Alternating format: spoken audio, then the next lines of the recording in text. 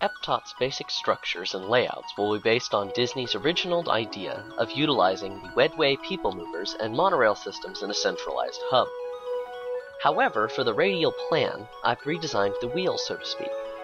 Disney's original design built EPCOT on an old wagon-style wheel, with the spokes all running linearly from the hub to the rim on the city, never crossing nor interlacing with each other in any way.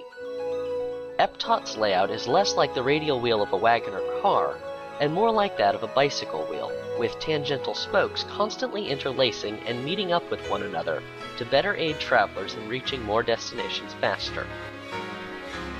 Each time two or more lines connect, a station is built to allow travelers to transfer between lines, meaning that people will not have to travel the entire length of one spoke to the hub to get to their destination.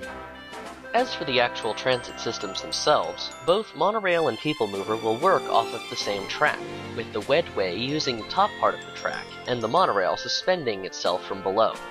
Between the two WEDway tracks would be what I'm calling the WEDway Skyway, a special above-ground walkway allowing bicycles and pedestrians to travel the WEDway route under covered protection from both the weather and automobiles. The Skyway would also feature a moving walkway going in both directions, giving pedestrians yet another option in getting around Tampa Bay. The WEDway, being designed for more localized usage, would only operate within the wheel of the city.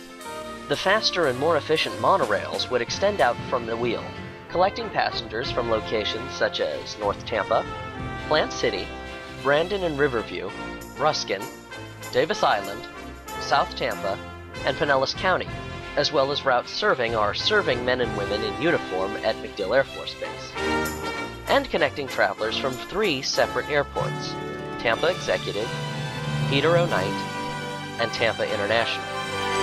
Also, should Disney choose to fund EPTOT in its interests, a monorail system could be connected near Interstate 4 to transfer both tourists and residents to the happiest place on Earth. Throughout Hillsborough County, monorail stations would be either constructed or integrated into already existing locations.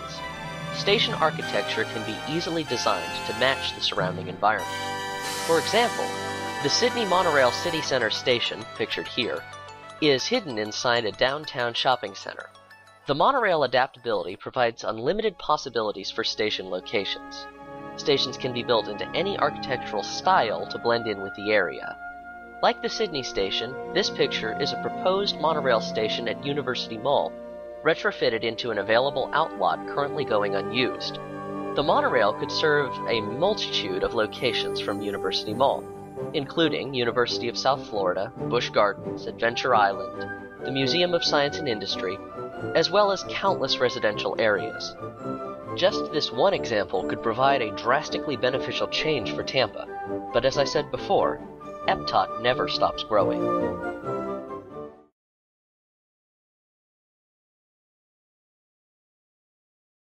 After EPTOT is constructed in Tampa Bay, neighboring cities could adapt and adopt their own EPTOTs to suit their own community's needs.